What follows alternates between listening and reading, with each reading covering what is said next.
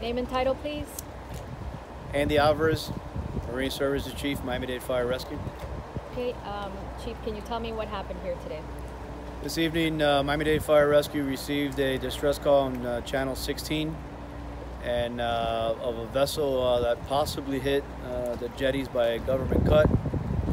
Fireboat 73 along with Fireboat 21 and Air Rescue North were dispatched by Miami-Dade Fire Rescue. On arrival, we found one patient that was on the rocks, in and out of consciousness. The crews of Fireboat 73 quickly attended to the patient. That patient was declared a trauma alert, where he was treated by Miami-Dade Fire Rescue, brought to Station Miami Beach for Miami Beach Fire Rescue was waiting. Miami Beach Fire Rescue continued to treat the patient, and that patient was transported to a local trauma center.